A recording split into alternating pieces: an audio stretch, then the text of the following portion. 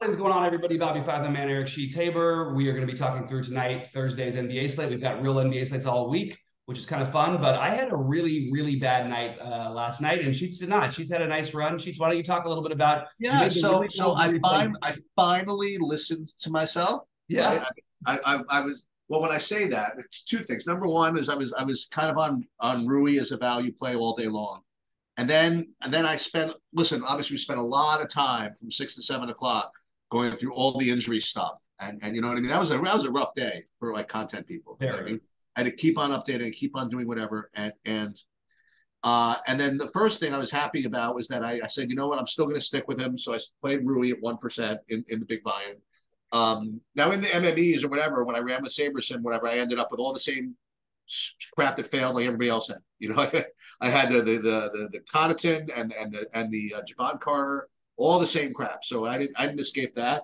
But then one thing that I did, which I kept on swearing I'm supposed to do, and I kept on yelling myself for not doing it, was actually paying attention to like late swap and news, right? Like after the slate started. So after these 8 o'clock games started, I didn't really think I had much of a shot, except I did have Giannis going. So obviously I had to pay attention. Right? And then I saw that when Sabonis was ruled in, I was saying, okay, what do I have to do? And I played with a couple of different variations, and I ended up getting to. It was an interesting decision I had. I could have swapped it around. I was going to play Highland, right? When Yeah. obviously when Murray was ruled out, but I had a weird 2x2. I was considering back and forth. I would either have played. I don't even know which was better. No, it had to be better the way my way. But I could have played Sabonis, but then I would have needed to play like Ish Smith or something like that, Yeah. just because of the way the position eligibility worked. Or I could have played Concher and Fox. And for whatever reason, I talked myself into thinking that Concher was a better player than he kind of was. But I ended up playing with him and Fox. And Fox, just because, listen, the way everything kind of played out, nobody had slots left. You know what I mean? So he Yep. ended up at 1.2% owned. And he got on my good side again. Like the day before, was on my bad side. And that's what these guards can do sometimes. And he did really, really nicely. And the good thing, by the way, is that I also think that like at the end, it really was basically like 70% to go to overtime with like 4 seconds to go or something. But I Mm-hmm. think I was actually better off with just not going to overtime, only because like Contra was never getting back in the game, and I had all of these freaking Jokic lineups that were going to threaten to just destroy my life if it ever went to overtime. Yep. So, and there were people like five guys in this game, you know what I mean? So Mhm. I was very happy to say, you know what, just take this and be done, because I tell you, I listen, I've been struggling in this tournament. This is a very tough tournament, and it's also a tough tournament to play when you're MMEing and not paying as much attention to it. You know what I mean? Because I Yep. end up getting lazy. Well, I'll take my best line, put in this, I'll make a couple of tweaks or whatever. But it's a tough one, man. I mean, like it took me. Like, look at it. It took me like two 1% owned guys. You know what I mean? Mhm. And that's not easy, right? Yeah. Um, well, you know what? Fortunately, like you said, I overcame the Stewart a little bit. And you said, hey, listen, it could have gone either way. I could have picked somebody else over there. But I thought 4,800 was cheap enough. You know, I'm kind of happy with that. But, Yeah, it's a little unlucky in the sense that you could have, Nas Reed at the 4,700 would have right. made sense. It's But the it, real, but the real, but the real hero for everybody last night was the Okongwu. Alec Burks.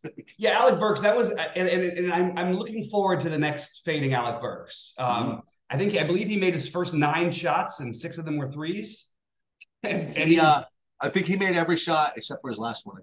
yeah. That it was just a ridiculous performance. Great job by him. If you played him, you obviously were happier than I am, but it worked. And it's just that the Detroit value ended up being pretty good, as we sort of suspected that a couple players from Detroit make sense. They certainly, you could have played 3 guys and it would have made a lot of sense. So I wanted to ask you a staking question. I guess I can ask you here or whatever. I yeah. did something that I thought was really nice. I thought it was the right thing to do. So yesterday, actually 2 days ago, I think that's why I got good karma. So 2 days ago, I posted a package, and something happened where it was like the wrong date or something. So I edited it and I just redid it or something.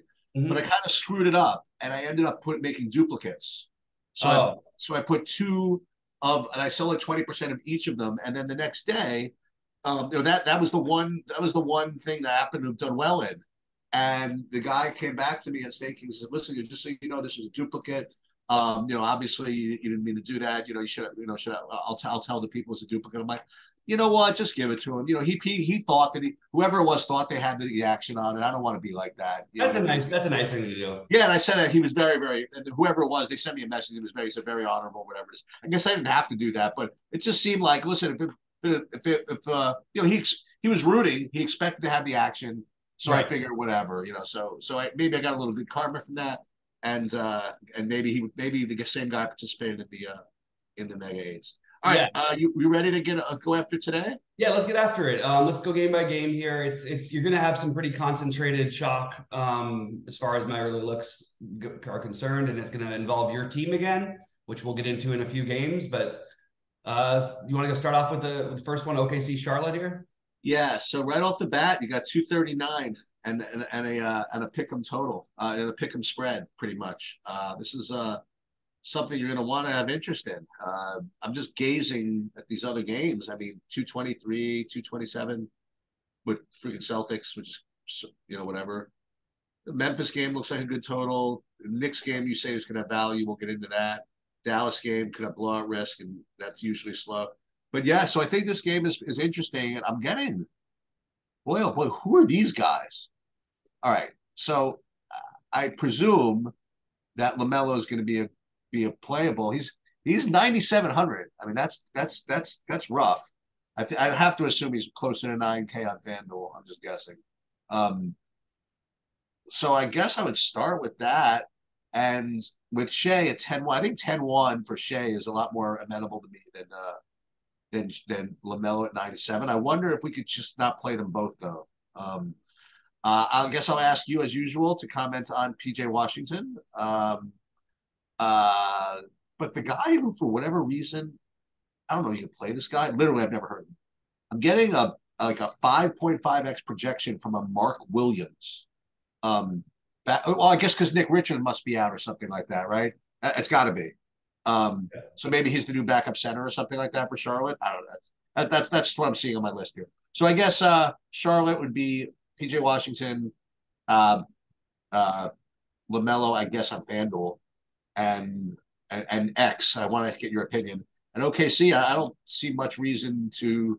Well, I was about to say I don't see much reason to go beyond Shea, but I guess Poku was out, right? I mean, he was hurt in his last game, so that's got to open up something. I just don't know exactly what. Well, yeah, the whole front court is gone. Yeah, Baisley 3K. So Baisley is going to look like a good play. I guess they'll start Muscala and Baisley will come off the bench. If Baisley starts, he'll be like in everyone's lineup. I'll probably play him as well. But I just, always buyer beware kind of a thing. And you never know if they might do something weird like start Omurui. They sometimes just they might start Kenrich and play small. He's active, by the way. I played this guy, this Omuri guy. Yeah, it's just you need to get he's active, but he never really played significant minutes so far. So it's a little just throwing it out there. So keep an eye out. We'll get the starting lineups before the game. The way to prioritize right now, I do think I think Baisley even off the bench is completely reasonable. He's minimum cost. I can't argue against it. And as we know, bigs against Charlotte are not just a thing. They literally just dismantle this team. Unfortunately, none of these bigs fit that type of category. So I'm sort of struggling with the decision. I've got it as Baisley, Muscala, or Jalen Williams maybe to go with any of the other guys. And I think that you consider Shea and Shea or Luka and I'm sorry, Shea or Giddey. And I think both are very reasonable today. I think Giddey will get more ownership. And I think Shea has, great upside, but I do like Giddey here. So I'm definitely considering this whole game as a potential stack because I like Washington on the other side. I actually like Plumlee. I wouldn't play those two together, but I think unless you were fully game stacking this, but I do think you're playing one of Plumlee or Washington as sort of a priority today. I actually think Plumlee gets a boost as well without Nick Richards because it's not like they're dying to give Mark Williams a million minutes. And then I would consider Mark Williams a large field tournament play. I don't want to play him at any sort of ownership. And Richard is still officially questionable. Like some sites have him as out. Yeah, I see that. Some sites have him as questionable. So keep an eye out because Mark Williams won't look like anything unless he is out. But that's the way it actually says he was upgraded to questionable. So yeah. Okay. So yeah. I mean, so maybe more trending towards playing. It's certainly possible in that case. Mark, I'm not all that into the Mark Williams thing anyway. It's just a guy I'm considering. If there's no Nick Richards, but maybe they do try to do some different things in Charlotte because they've had so much trouble with the bigs so far this season. But I don't think I'm going to get to a ton of LaMelo. I have no problem if you want to do a LaMelo Shea thing. I'm just not probably going to get to it.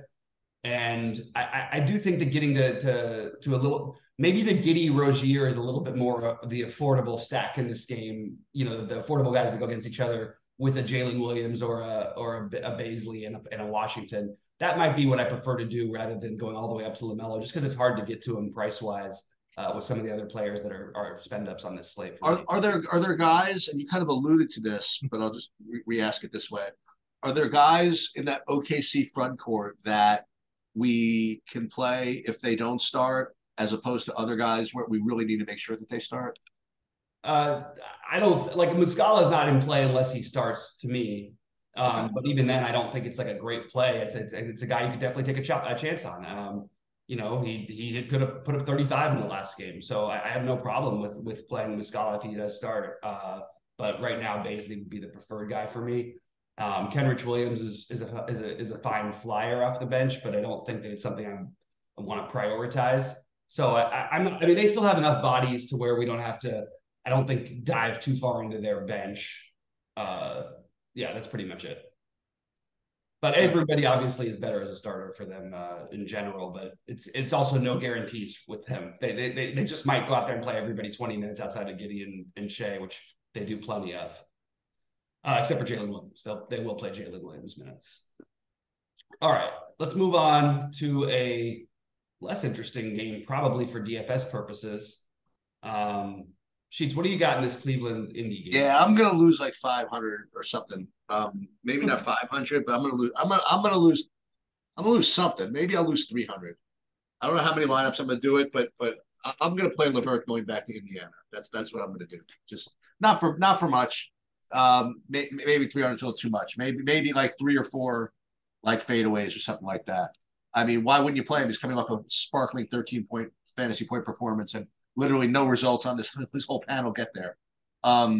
But just again, just pure, true transparency. There will be a little bit of exposure to Karis LeVert going back to Indiana in probably the worst. Well, for them, it's probably a pace up spot, right? Going to Indiana, I don't know, but I agree with you. I think that that overall it's probably a weak fantasy game. I imagine that Jared Allen probably. Well, I think Jared Allen, Mobley would be my favorites. Kevin Love, it just always confuses me. Donovan Mitchell, just the regular guys in Cleveland if I'm going to play anybody. And on the Indiana side, I'm honestly not getting much. If you want to know the truth, so I'll bite. I'll take a little bit of stupid Karis LeVert just for spite, and that's pretty much it. Yeah, and I was going to mention this in the other game we talked about. It is weird that people keep playing the Nembhard thing, and he literally just never ever gets there with Tyrese. I mean, he won't ever, but he never has. So it's sort of like the Dort thing from the other night. Like that was bizarre that Dort was 27% owned, or maybe even higher, because he was 4,900. Literally, it was the exact thing people do. They see the price drop below 5, and now he's 51, and no one wants to play him, which makes sense because he never gets there either. But it's kind of interesting that people keep making these plays and they keep projecting well, at least on early looks. Yeah. I think Neesmith would be the guy if I was going to pay down. I would prefer Neesmith over Nembhard. Because of the matchup, I actually think Jalen Smith is in play. You'd think that this would be a kind of thing where they might play 2 bigs instead of giving Neesmith extra run. But the problem is they're just deep enough. So large field would be Jalen Smith for me on Indiana. Nobody is a priority for me on Indiana anyway. I like all of the Cleveland side of it. It's a good pace thing for all of them. I think you play one of Mitchell or Garland if you can.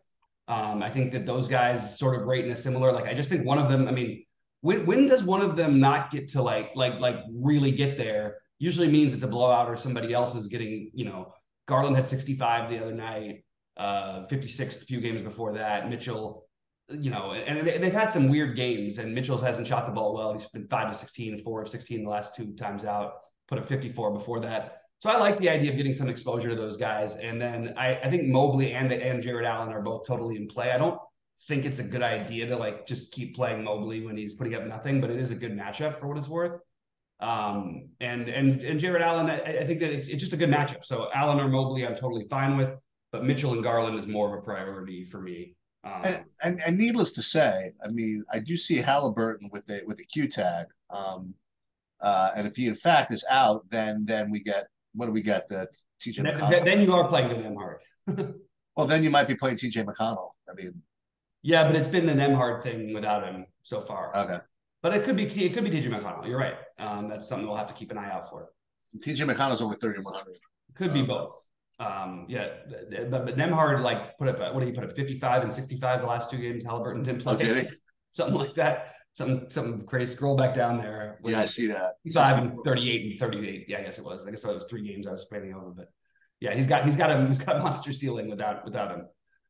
All right.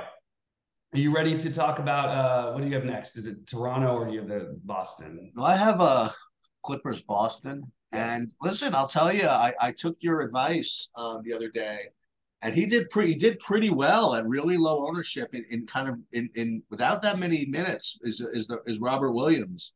I played him on I forget DraftKings or FanDuel, whatever it is, but he was excellent. And he had 15 rebounds in 21 minutes. That's amazing. Yeah.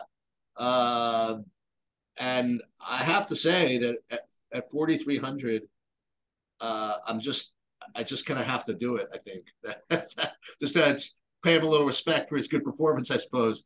As you can see, I'm being quite analytical. I'm playing LeVert just kind of feel like it. Playing Robert Williams to thank him for the good performance and all this stuff. But why not? I mean, 4,300 is a pretty good price for someone like that.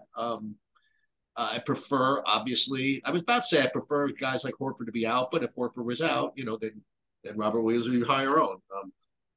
So I like that. Boy, oh boy. Tatum, I guess. That's Paul George, I guess. So you know what? Paul George at 8,400's got to be reasonable. I don't care who he's up against. So yeah, okay, let's try it. I will say Tatum and Paul George. Kawhi 7,800, not quite gonna get there, I don't think. So for me, maybe I'll take a shot at Paul George. I think that's a decent play, even though the matchup sucks. Why not? Yeah, I mean, I have to say, the first thing for me that I thought about with this game was Zubac. You're going to get an unowned Zubac coming off of 47 in Toronto, 33 the night before in Detroit, 29 before that. The minutes are coming back, and his projection is really hard to figure out. But like, you could make an argument that he should be projected 6 points higher, looking like one of the better plays on the slate. And you could make an argument that he certainly has a chance to put up less than 20 fantasy points. But I think he's really interesting because of Boston playing one of Horford or Robert Williams a lot of the time. And I think that it's going to be harder for the Clippers to go small when that happens. The problem is the Clippers have more guys available tonight than they've basically had all season long. Paul George is a really good tournament play, in my opinion. I don't see him as being like a must or a priority, but I do think that he's interesting. And I think I might do some of this Zubac thing because I think of the ownership is a little too appealing. So I have it as basically Robert Williams and Zubac both as being really interesting. It is kind of funny because people are going to play the Robert Williams because he's 900 cheaper than Zubac. But if you think about the actual upside, it's just so immensely higher for a guy who could play 35 minutes versus a guy who's not going to play more than 20 or 22. So it's just something to consider. But I'm open to Paul George. I'm in on Zubac a little bit as at low ownership. And I could say I literally think everybody is fine on Boston. If you wanted all the starters are in consideration. I don't think I'm going to play Brogdon. I think he's going to lose a little bit of the regular season minute run to guys like Rob Williams unless he's really got it going. And I think they want him to stay healthy is their biggest priority. And Tatum or Brown are all fine. I just don't see anybody I have to play. It is kind of interesting that Tatum has put up 60 in basically, what is he, 4 out of 5 games? maybe that's something you could do. The matchup looks bad on paper, and I don't think there is that any really that matchup that's too bad for Tatum right now. So I guess Tatum would be my favorite from Boston, but we've mentioned a lot of spend ups, and he just rates right about the same as the other ones that we've mentioned so far for me. All right, Memphis and Toronto. Yeah. I guess you could play the two top guys there. I mean, I guess you could play Van Vliet and Ja from this game. With the value that exists already, probably can make it work and seems reasonable. They're not as highly rated as some of the other guys, but they're both pretty reasonable and they're in the same game. So take a shot at that. I don't really see much with respect to value, so I'll either play those guys or probably zero. It's a good real life game. Memphis is really struggling. They haven't looked this bad in a while, and trying to get Bane, back in, it doesn't quite look right. Has been a little bit tough for them. I don't really see that as being like a good sound play to play the both guys in the worst matchup in basketball. So it's fine, but like Ja never like just his numbers with Bane there are just so much less. It's harder to get to the 10K stuff. He's always got a ceiling, but Bane really does take away from some of that. And even as Ja's had some decent games yet lately, he hasn't put up a real fantasy number we can use. Siakam just seems like he gets there all the time. But this is not a good matchup for what it's worth between Jaren Jackson Jr., who's one of the best 3 or 4 defensive players in the NBA, and Steven Adams, who's too big and physically strong. So I don't really love a lot for fantasy in this one. I might revisit that later because these are teams I tend to like to play guys from, but I don't like this matchup for either of them from a ceiling standpoint. I think OG Anunoby is probably my favorite play here, and I think that on the other side, maybe either Bane or Steven Adams. I think Bane is getting his minutes back, and I'm just gonna 7K is more than reasonable for him when he's fully healthy. So that's something I can consider. But this game is less interesting to me than any of the ones we've talked about so far for fantasy purposes, which of course means double overtime and everybody gets there. Something like that. Yeah. All right, talk about your Knicks here, buddy. Yeah, Brunson was ruled out of the last game, and I said that he's got to be really hurt if he's going to miss that game against Dallas. That remains to be seen. He remains questionable tonight, and we'll have to see what happens. You had R.J. Barrett, who played 2 minutes, and then he was hurt, so he's out. And just looking at popcorn machine, it doesn't. Miles McBride came in for him and basically played the 43 plus minutes that Barrett was going to play. So, yeah. But let's start with, okay, if in fact Brunson is out, then these 5 guys on my screen, these 6 guys on my screen, these 5 guys on my screen, Grimes, McBride, Quickly, Randall, and Mitch Robinson will start and play 44 minutes. You know what I mean? Like that, if Brunson is out. If Brunson is in, then most of them are going to play 44 minutes, and one guy is going to be probably either left out or get a little less. So if he is starting and back, I'm just totally speculating. It's going to be between Grimes, McBride, and Quickly to finish to come up with 2 other spots. I imagine since Grimes has started before that he's going to be a starter. And then it's going to be between McBride and Quickly for who's going to be the 5th, and the other one was going to be coming off the bench. Don't think it matters too much. I think that all 3 of them are going to get the minutes. All of them are in play. As well, obviously, Brunson, he'll play his 44 minutes, whatever it is. So, look, when you have all those minutes, it usually correlates to good fantasy production. Unless there's a huge price increase, which there has not been. But Quickly at 5K, McBride at 3,200, Brunson 74, Mitch Rob 5,400. He was going to play 43 minutes anyway. Actually, that's not true. He wouldn't play 43 minutes. They bring Jericho Sims in for him, whatever it is, when they need to. And Julius Randle play 44 minutes. So all those guys are in play. I think the one thing you could do, I guess, is not worry too much about who starts between those 3 guards. Like if One of them is a little less. It's not starting. I imagine that if Brunson is back, then McBride is going to be the one that doesn't start. Yeah, I would imagine that's the But case. even though like but they like quickly coming off the bench, Yeah, right? I actually could see that being a very real possibility, which might keep Quickly's ownership a little bit lower. Yeah. So the one that here's the thing. So if the other thing about Barrett is that forget the minutes he takes up, he just shoots the ball so much, right? Right. So I mean, not that Julius Randle needs to shoot it any more than he already does, but he can even shoot it more if somehow that's humanly possible. So we have to watch for the news on obviously on Brunson. If Brunson is out, it's only OEM free, and you're probably playing four Knicks if you want to know the truth. Yep. If he's in, still think you're probably playing three. And that's kind of where I'm at. On the other side, yuck. I mean, I don't. That's another analytical term. I don't really see anybody projecting that great, so you have to kind of talk me into somebody. I, oh, we're going back to what's his name again? Hold on. Let's So see. Yeah, what's his price? He like 7K yet? Oh, he's not 4,800. yet. He's 4,800. Okay, you can sign me up for that. That'll be my main guy. Yeah. Yeah. This game feels very, very tempting to just go crazy with the Knicks. Julius Randle has scored 48 or more fantasy points in 9 of his last 11 games.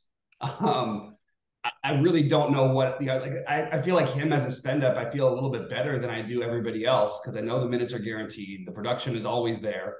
He's projecting great again today, and I don't see any reason why that wouldn't be the case, especially with RJ Barrett gone. RJ Barrett and Brunson played most of those games. I think you get some exposure to Mitch Robb too, as one guy we didn't talk about. I think that everybody in this Knicks lineup, I'm going to probably set a minimum of 2 Knicks per lineup. You're not even going to need to. You know what I mean? Like you're just going Yeah. to get them anyway. It's like. Well, I don't. Oh, that's right. If you're not going to use the optimizer. Yeah. But I hear you. I mean, like, I really, really want to have exposure to this game, and I think that prioritizing, like, obviously Quickly, Brunson, even whether Quickly starts or not, I really like him, but I really like Brunson and Randall as the main plays. Totally fine with mixing McBride into it, and Grimes, who's going to be the lowest projecting, so maybe the lowest owned.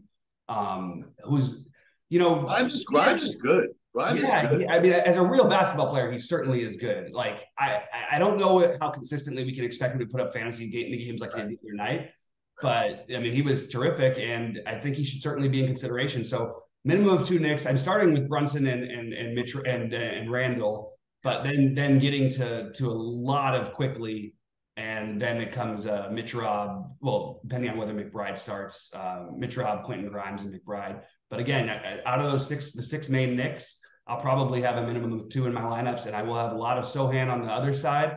Hard to find another play to really like if everybody's a go, which we don't know for sure, but as of right now, they are. Otherwise, we get a full game stack if you get Vassell or Keldon Johnson out. Trey Jones is certainly in play even with those guys, and they're all in play. But Sohan is the only one who I'm prioritizing right now. Who is that guy, Sohan? Where is he from? He's awesome. He's going to be great. No, but where do you know where he was? College was deal? I don't want to. Yeah, it doesn't. Oh, usually you know like what draft pick they were, like what they went to high school and all that stuff. No, I know there's I know a little bit about Sohan, but I don't know. I think that he ended up when he was the 9th overall pick. He was he's Baylor. Baylor was Sohan. Yeah. Oh, okay, great. He's really good. But he's young, and there's going to be some down games. He's no like you're not going to have him. He's not like a lock at 4,800 that for sure is going to get there, even though he lately has been getting there all the time. I believe that's really who he is. So I'm going to keep playing him. But don't be surprised if you get like 20 out of him one of these nights. They're not gonna overextend him like crazy. He's probably the most important part of their future, along with Keldon Johnson, and maybe Vassell too. All right. The last game is pretty uninspiring, if you want to know the truth. Yep. So you have Dallas is a pretty big favorite over Houston. You have Luka at 12K. There's not that much competition really for fantasy points, so you could make the case that the raw points are going to matter. But you know what? I don't know. Those Knicks are going to score. Shake is probably going to score. I think Luka will be very fairly owned at about 10%, 10-12%, given his price. And I have no issues with him other than blowout risk and stuff like that. Um, Mhm. I'm not too worried about someone like him, coming off the obviously that monstrous performance the other day. If it was back to back, I would fade him, but not no. But he has the day off, so I think he'll just be right back to business, like whatever that means in a game like this. Probably doesn't mean that much. It probably means his normal minutes. They win by 10, and he'll get somewhere between 55 and 75. Like probably somewhere in there. Um, as we've shown, I don't think you need him to win these slates. So even if he comes in with a 70, I don't think you actually have to have it. Um, Other guys on Dallas, Christian Wood, he already had the hashtag revenge game in Houston, so I'm not too worried about that piece. Um, not really a lot. I think the better, not better value, the Houston value, you have Sengun 5,900, another center. And then I don't really feel like playing Eric Gordon, but he's 3,400. So I'm probably going to pass this. Yeah, I just want to point out something though that in relation to how we look at scoring that I think is interesting. When guys get really expensive and we start thinking that like, and I'm one to do it too because it's going to be like even Luka, like there's going to be guys in the 8 and 9K range who regularly score the same amount of fantasy points. So it seems like you could just save.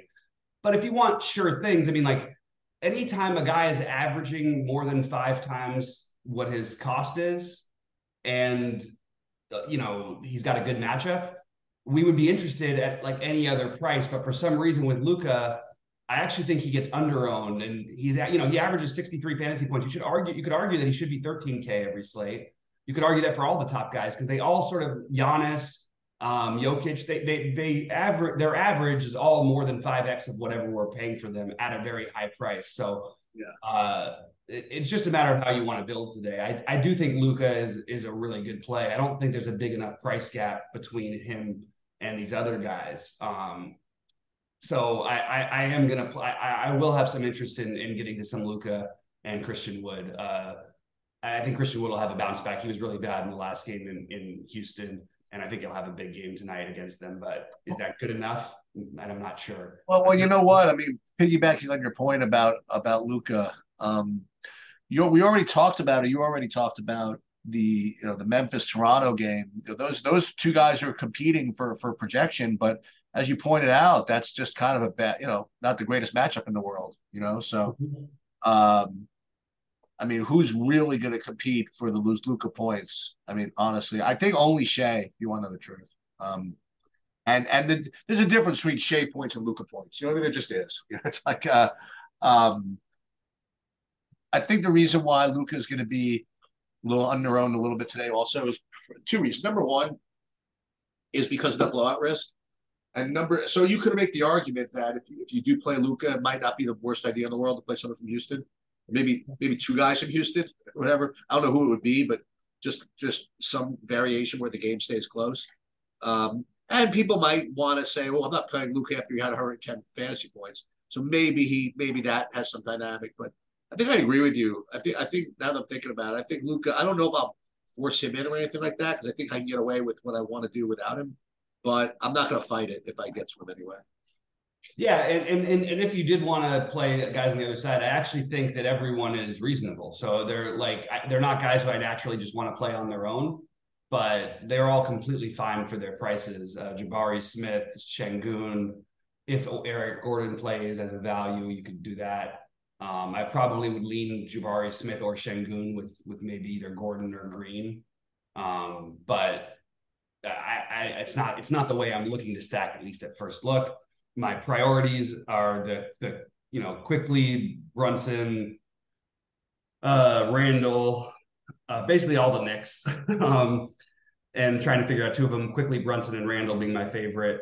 Sohan being my favorite from just one of my favorite overall plays. I love the Zubac at low ownership. I really think that people are not that there's something to be said when they play against teams with other bigs, and he's also been really really good lately. So I am interested in that.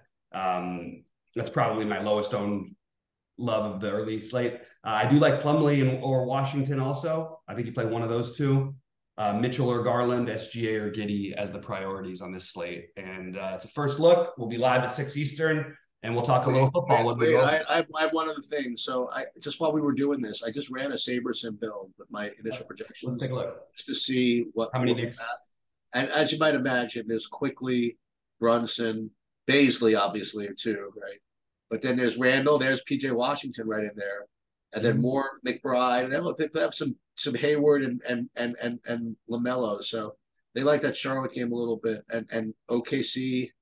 But what's really interesting, and this is talk about putting it up in the ecosystem. They rate these lineups by Saber score. Look who's in the freaking highest rated Saber score lineup right there is freaking Karis LeVert. So annoying. And you know, because the funny thing is overall in 150 lineups, he's showing up in a grand total of 5%. Right. But for whatever reason, they're putting him in this one. So I'm just gonna have to try it. Yeah, I don't mind the taking a flyer. Oh, it's terrible. It's terrible. But no, I don't think it is because there's also some possible they don't have a ton of bodies. There is some potential blowout run here. I think that if you wanted to get really creative, and maybe if the slate was just a little smaller or had a few less plays that we like later, I think you could get really creative and play Kevin Love and LeVert together. You know, in a certain game script that could certainly pay off, but it is hard to imagine because these guys for the Cavs play a lot of minutes to starters, so it's kind of hard for them to find too much time. How about the LeVert TJ McConnell pairing? All right, LeVert, McConnell, Nembhard, and Kevin Love, and there you go. There's your value. Yeah, come then hope the Knick game doesn't get there. And then you have to play the two expensive Knicks, and you go from there. So okay, so we'll be back at 6, but just things to keep an eye on. We'll keep an eye on Jalen Brunson. Obviously, that's obviously a really big piece. Tyrese Halliburton is obviously a really big piece, and as we like to say, also we're waiting on the stuff that we don't know what we're waiting on yet. So exactly. All right. Well, yeah, that's it, and sounds good. Good luck to everybody, and we'll see you guys at 6 Eastern. Great.